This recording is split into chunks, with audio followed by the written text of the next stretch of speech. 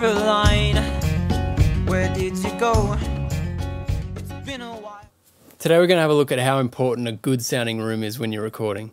Anytime you're recording anything, you're sticking a microphone in a room and you're capturing not only your source but the sound of that room. And I think that's most important when you're recording drums. You want a good sounding big open room to record your drums in. So we've set up our kit here at the studio in a few different places just to show how different the exact same setup can be in a different room. So I'm working with my mate Brad Coleman, who laid down the groove for us. So this is Brad playing the groove in our drum room here at the studio.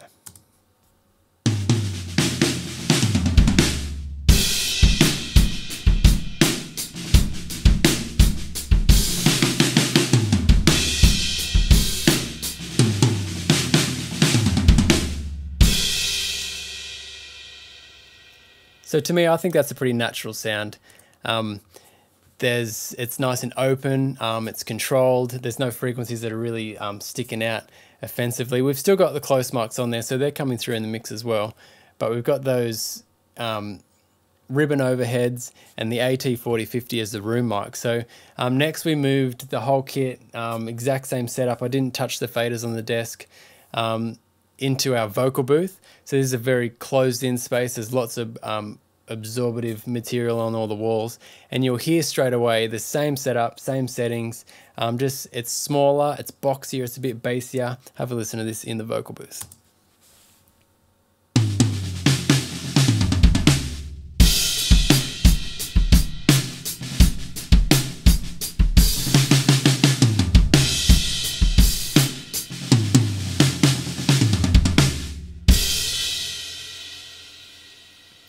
It's a much different sound. And when we first listened back to that, Brad loved that room.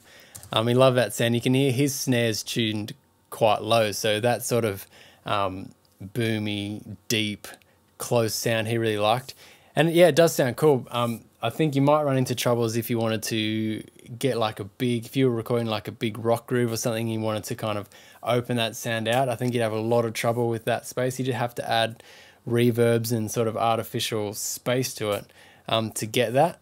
And while it's quite controlled, yeah, you might be able to pull it off. It's going to be difficult though.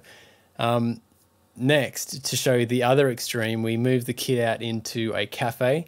And so this was a big open space, absolutely no absorbative material whatsoever. And have a listen to this, how that sounded.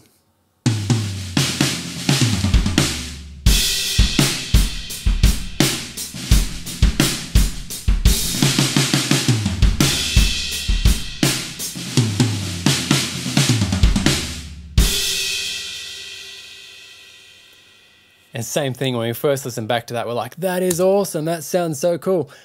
And it probably would as an effect, but it kind of reminded me, the more I listened to it, of just recording drums in crappy rooms. And when I was at uni in the little basement thing I was recording in, or when I was working out of my bedroom, just that open, out of control sound. Once you actually get into mix and you want to actually hone that sound in and do something with it, it's very, very hard. I remember just putting the slightest fade up just so that you can barely hear the cymbals, but just enough of kind of the overhead mics, because anything more than that, it was just harsh and offensive and really hard to control. So yeah, it just makes such a difference. So I want to show you now all those. I've lined them all up together, so quickly go between them and just have a listen to how different the rooms are back to back. What I might do actually is I'll solo just the rooms and overhead. So I'll take the close mics off for this one.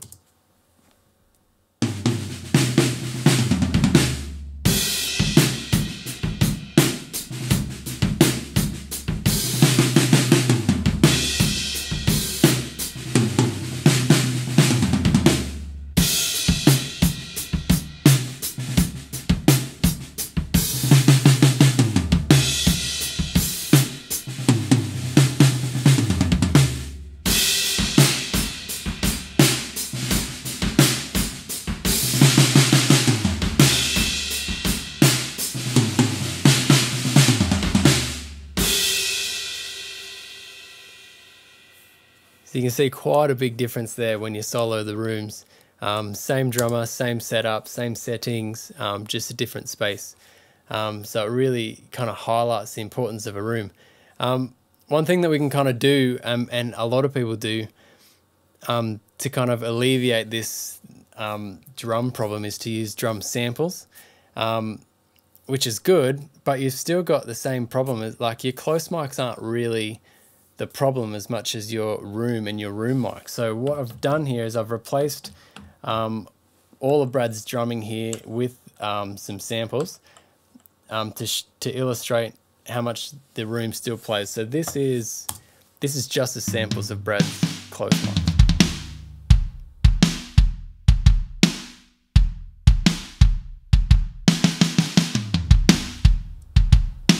So you can hear that there's no vibe in that. You can't use that. Yeah, it's a well-recorded sample, but you're still going to have to bring in your overheads and your kind of ambience and able to be able to use that sound. So I'll play it again and I'll bring in the overheads.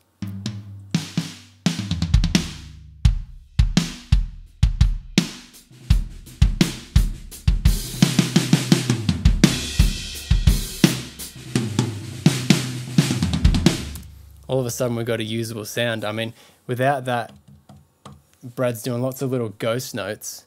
None of those are coming through. With the overheads and the rooms, they're picking up all those little ghost notes.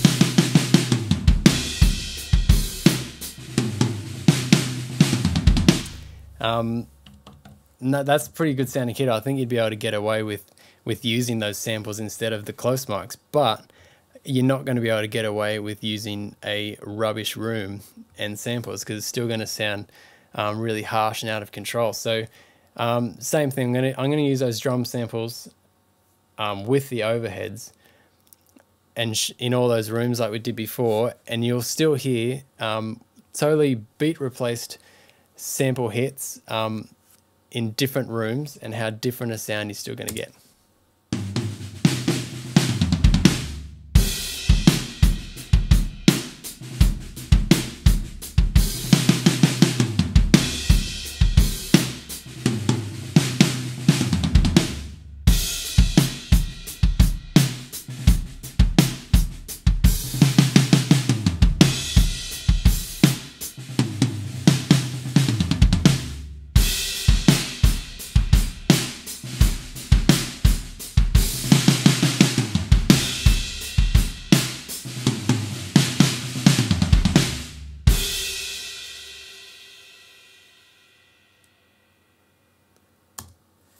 That's it. That's the example. So we had a lot of fun putting this together, and yeah, if you want a good sounding recording, I think you need a good sounding drum kit. And if you want a good sounding drum kit, you need a good sounding room. So if you want to make your recordings bigger, bolder, more open, yeah, get into a good drum room. It'll really make a big difference. I hope you enjoyed the video. We'll see you again soon.